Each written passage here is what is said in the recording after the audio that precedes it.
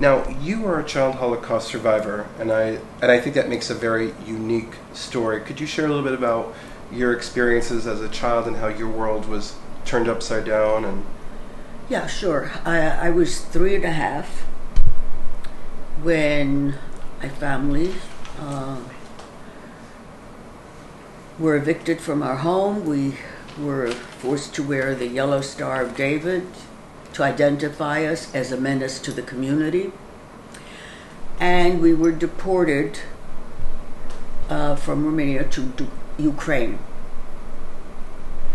I should emphasize that there were more than 2,000 concentration camps all over Europe.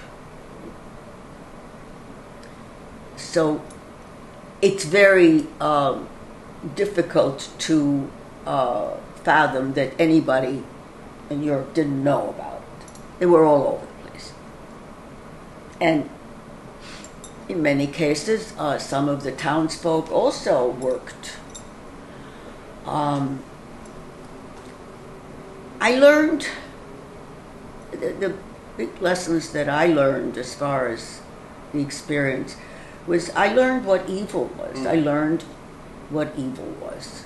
And I think this is something that's very difficult. Most people really can't imagine that evil people are doing this today with this pandemic. This is not a natural disaster. No.